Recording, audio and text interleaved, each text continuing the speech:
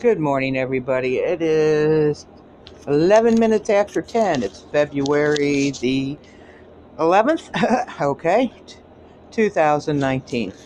As promised, okay? I told you I'd give you an update on all the earthquakes that Usgs does not put up there quite, okay? Let's start off with Alaska. They had 32 in 14 hours. The largest being a 3.0, the smallest being a 0.8. California had 32 also, the largest being a 3.0 at Mark Lee Valley, the smallest being an 0.5. Nevada had 5 earthquakes, the largest being a 2.1 at Silver Springs, and the smallest being a 0.4. Oklahoma had 1, a 2.5. Chickasaw, and that was the only one Oklahoma had, they said, in 17 hours. Hawaii, they said, only had 3. And they had 2 of them, 2.7 and a 2.7. Kobuk and Volcano Island. And the smallest was a 1.7. Now, you can add these to them, okay?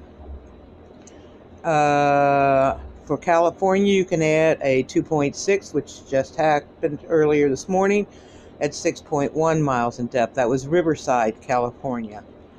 And then there was a 3.4 Chile at 18.6 miles in depth. California also had a 3.3 Hanford, California. That is west of Hanford, I should say.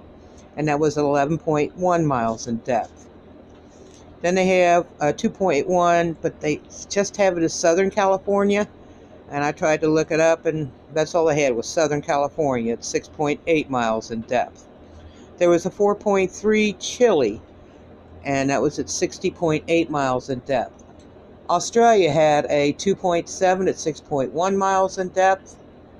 And the Dominican Republic, oops, I forgot to convert this, had a 3.1, Dominican Republic at 58 kilometers. I'm sorry, I forgot to convert that. But that's what we got, guys. Now, all those earthquakes that they don't put up, and I have to go searching for, and they didn't show not one in Oregon, and not one in Washington State either, okay?